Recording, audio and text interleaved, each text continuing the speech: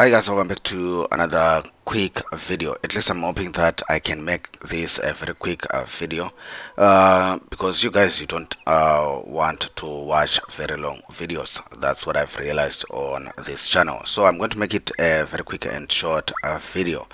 Today's video is going to be answering a question that I was asked on a previous video about building a trading plan. Somebody asked me on a previous video, people are always talking about building a trading plan. So what do I need to look at? How do I build my own trading plan? So I'm just going to explain that in this quick video. Hopefully it's going to be a quick one. So what do you need to come up with your own trading plan? Number one, I'm hoping that you are writing down some of these things. So if you have pen and paper, great. So write down number one, it's trading style. That's the first thing that you want to think about. What do we mean about a trading style? There are various trading styles that are used in trading. We have scalpers, people who actually enjoy trading on the 1 minute time frame, for example, or the 5 minute time frame. They are like go in, go out, go in, go out, go in, go out. They can take a number of trades during the trading day because they are trading on the 1 minute time frame, 5 minute time frame, sometimes a 15-minute time frame. But these are guys who like are just looking for opportunities, quick opportunities in the markets. They're not looking for very much movement in the markets. They're just looking to capitalize on quick movements on the market. Then we have people who do day trading. People who do day trading basically are people who like just trade sometimes on the 1 hour. It depends, for hour, 30 minutes, it depends. But basically day traders are just looking for opportunities during the day, and most of the time they don't hold trades overnight. Then we've got what are called swing traders. Mostly swing traders are playing on the 4-hour time frame, which is one of my best time frames. I consider myself a swing trader. Sometimes I dabble in day trading, or I sometimes do scalping when it's news, but I consider myself in the long term a swing trader. So most swing traders are playing on the 4-hour time frame, and they can hold a single trade for several days.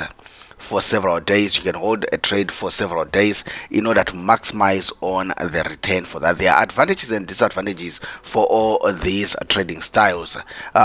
Do some research on that. Then we have what called position traders. These are like the big guys. You can find them trading the daily. I've seen people actually trade the daily time frame, and sometimes they can even go on to the weekly, or because these guys, when you say position traders, these guys can hold trades even for months, even for a whole year. They can hold that position. So it's not me, it's not my style. I like to see the money coming in. So but I'm not also nowadays, because I've got a lot of things that I do, I'm no longer also able to just be on the 5 minute, 15 minute, 1 minute time frame to just look for those scalping trades. So I'm basically a swing trader. So the first thing that you want to do is come up with a trading style.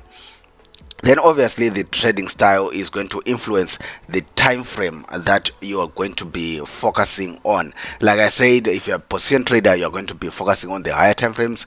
If you're a swing trader, 4-hourly daily is your main, your like bread and butter. If you're a day trader, usually 30 minute, 1 hour, sometimes 15 minute, you can still play with some of these time frames as well, even if you are still a swing trader or day trader or something like that. Then obviously the scalpers, they mostly play on the 1 minute, 5 minute time frames. So second thing is time frame, and time frame is influenced by the trading style that you have chosen. Then number three, for your trading style, you need to come up with a system. What do I mean by a system? Some people use indicators. Some people rely on the Fibonacci. Some people rely on, like I have here, supply and demand, support and resistance, whatever you call it. Some people rely on moving averages. Some people rely on Heiken Ashi. Some people rely on. You need now to decide on your core indicators. I usually encourage people not to go beyond three. If you go beyond three indicators, you are now just creating a noise for yourself. You probably just need one major indicator that you rely on for your entries, maybe one or two just to confirm whatever that major indicator is telling you. Then you have a system going on. Some people actually just rely on one thing. Some people, I've seen people who just trade a moving average, that's it. Some people who just play with the Fibonacci, that's it. So decide on an indicator that you're going to use. If you're going to use an indicators, don't be tempted to trade with 1,000 indicators on your charts. Don't do it. Then number 4, stop losses. You need to decide on how you are going to place stop losses. Stop losses are critical because they tell us when we are wrong, and you need the market to tell you when you are wrong. So a stop loss is important. So you need to decide whether you're going to use the textbook 30 pips, or you're going to go to 20 pips. Are you going to go to 100 pips? Is also going to be influenced by the trading style that you'd have chosen. That's why I started with trading style. So everything that I'm talking about now, time frame, indicator, stop loss, you'll realize that it's tied to this trading style that you are looking at. The stop loss for somebody who is doing swing trading is not the same for somebody who is doing scalping. You get what I'm saying? Then also, number 5, you need to look at entries. How are you going to enter? Now, how are you going to enter the markets? It's crucial. Your trading style then is also how do you enter the market. Some people use patterns, M's and W's. Some people rely on their Fibonacci. Some people rely on the price touching the trend line, or it touches the moving averages and stuff like that. Some people are looking at candles like what do they call them? Engulfing candles. They are looking for stars, morning stars, evening stars, haramis, and things like that. So you now need to decide on your trading style. How do you enter the market? Are you looking for M's and W's?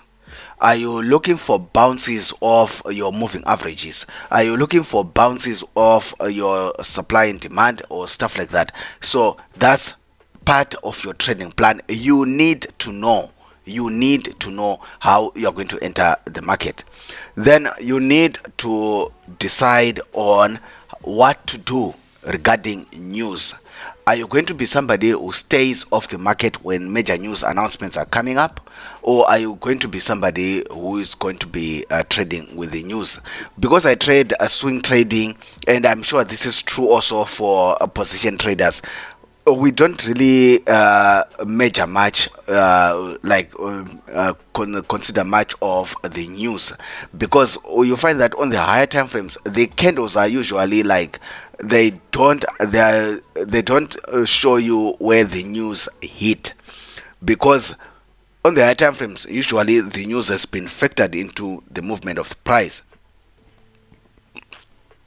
But on the lower time frames, that's where you are going to usually see massive spikes that are caused by news. Let's see if we can see. There's a spike here. This is usually news that does this, but you would miss that on the 4-hourly time frames. On the 4-hourly time frame, you usually don't get that. So if you're going to be scalping or day trading, of course news is a major component of that, and you're going to need to decide on Are you going to be trading with the news, or are you not going to trade when news comes up? But if you're on swing trading, on higher time frames, the position trading, usually news doesn't matter. So yeah. Then another point is trade management. You need to have a plan for managing trades. How are you going to manage your trades when you are winning? How are you going to manage your trades when you are losing? And importantly, how are you going to exit your trades? You need to have an idea of how to exit. It's important how you enter a trade. It's important how you manage a trade, how you exit the market. Sometimes people exit too early and they leave a lot of money on the table. Sometimes people exit late and again they end up having the market turning against them, and they end up losing a lot of money that they should have closed out at. So you need to also consider your exits, which ties in with risk to reward. You need to always have a plan for risk to reward ratio. Are you risking enough to make money, but not risking so much that you blow your account? So you need to come up with a risk to reward ratio for your trading plan. So your trading plan will have 1, your trading style; 2, time frame that you're going to focus on; 3, the indicators that you're going to focus on; 4, your stop loss. Understand your stop loss. 5, your entries. 6, are you going to be trading with news, or are you going to be avoiding the news? 7, trade management. How are you going to manage the trades once you enter the trades? 8, how are you going to exit the markets? Then number 9, risk to reward ratios. Those are the components that you need for your trading plan. If this video has helped you, please feel free to subscribe, like the video. See the broker that I use. The links are in the description box below. One of the best brokers in the world. Otherwise, guys, I'll see you in the next one. Bye.